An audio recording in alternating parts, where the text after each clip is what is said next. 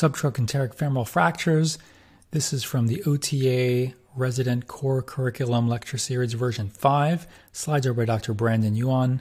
I'm Sakib Rahman narrating, and in the first video we talked about anatomy, deforming forces, a little bit about classification. So in this video we're going to talk about technique, and this is really I think kind of at the heart of what you need to know, the take-home points of managing these injuries. So the majority of these cases can be treated with antegrade locked intramedullary nailing, and we'll talk about the exceptions in the next video where we talk about some controversies. So here you can see a femoral subtrochanteric femoral fracture treated with a cephalomedullary nail, right, antegrade locked. So what about nails versus plates? Well, nails have greater load to failure, greater number of cycles to failure, higher force at failure. Plates are also an option when treating subtrochanteric femoral fractures. Again, you're not going to use just a sliding hip screw, for example, but there are plates that can be used to fix femoral subtrochanteric femoral fractures also. What about positioning? So a lot of the technique really is about how to make sure you don't get a malreduction. So you can do supine with a free leg positioning. The advantage is you have free control and access to the limb by the surgeon. You can maximally adduct the limb, which is a little harder with a traction table. If it's a polytrauma patient, being supine is an advantage over being lateral, let's say, and to some extent being on a fracture table. Disadvantages are you probably need an additional scrubbed assistant.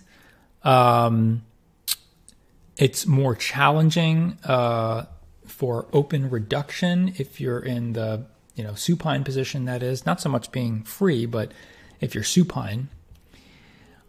Supine on a traction table has the ability to get some traction at least without an assistant. And again, it's still supine. Disadvantages are with the traction table, nerve palsy, well leg compartment syndrome if you use a well leg holder. Here you can see more of a scissoring technique. And it can be more challenging when you have to do an open reduction. And traction alone is not going to get your entire reduction. You're only going to get a certain degree of reduction from traction. So what about lateral position? So in the lateral position, you can have the advantage is you can overcome abduction of the proximal fragment.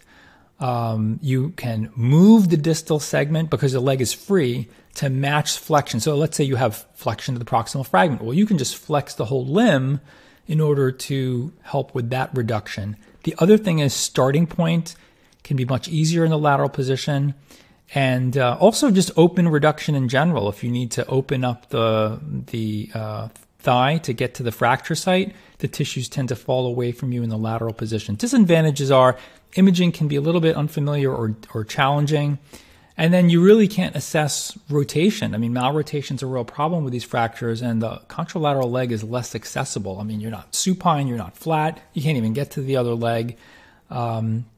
Certainly difficult to palpate and assess rotation. So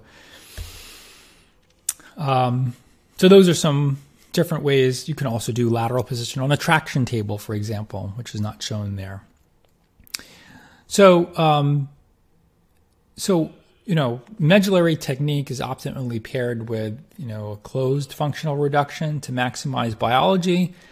But you really don't want to have a malreduction. So although closed is nice, you should have a low threshold to do an open reduction because you really don't want varus. You want to have an acceptable sagittal plane and rotational reduction. So here you can see multiple techniques being used. There's a temporary plate there. There's a clamp. There are pins. There's a Schen's pin in the distal segment. So this one example, quite a few techniques being used. So what about using like a cerclage wire? Well, some people say, they don't want to go in and strip all the bone and, it's bad for fracture healing. I mean, generally speaking, subtrochanteric femur fractures are gonna heal.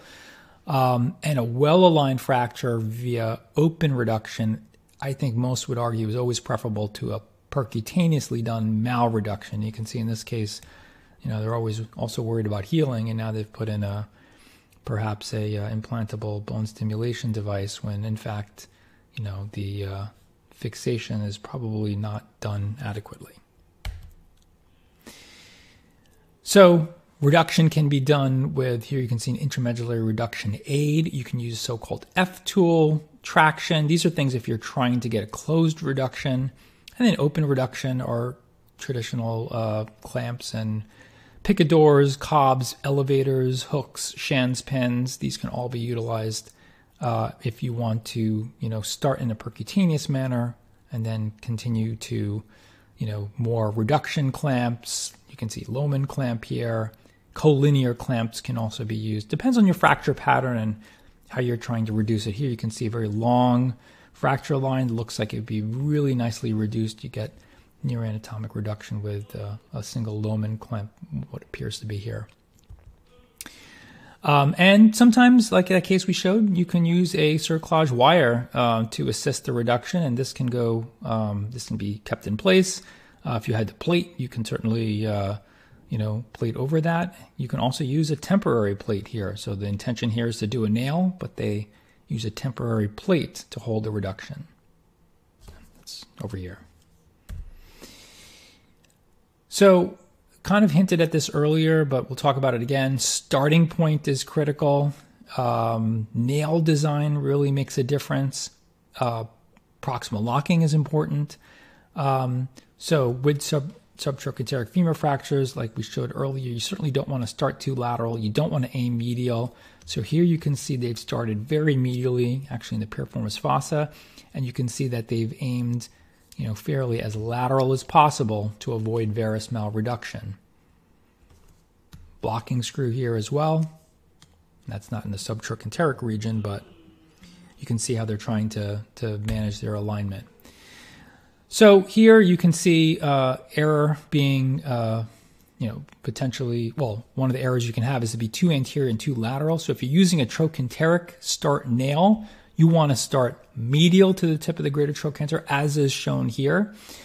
So that will help to encourage valgus. All right, you don't want to start out here. So here you can see, if you're using a trochanteric start nail, you want to start central or even a little bit posterior to prevent flexion of the proximal fragment. So what you don't want to do is you don't want to come in this direction, right? If you are able to start a little bit more posterior and head in this direction, that will prevent flexion of the proximal fragment. Of course, you want to reduce this as well before you start instrumenting it.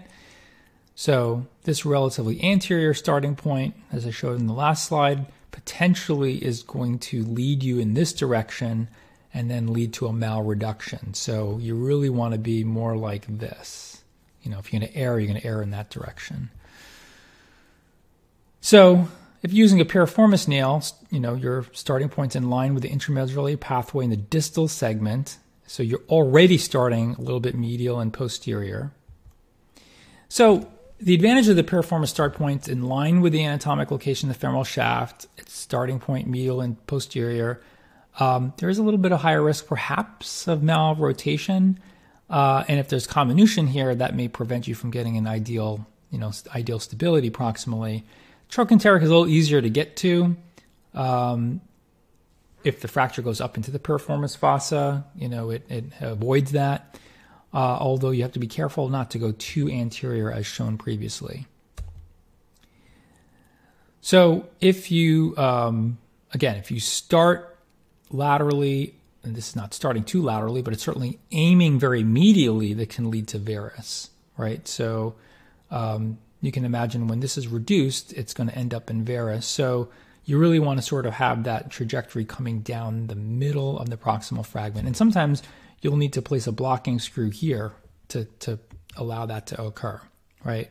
So if there's medial comminution here, a lot of times when you put your reamer in or your guide wire, it's going to sort of go into the path of least resistance.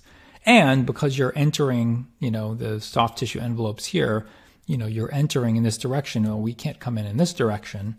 So because you're entering the body from lateral to medial, there's a tendency to just head medially. So you have to fight that. And that's also made easier by being in a lateral position, for example, than supine on a fracture table is probably the most challenging position to get your trajectory right.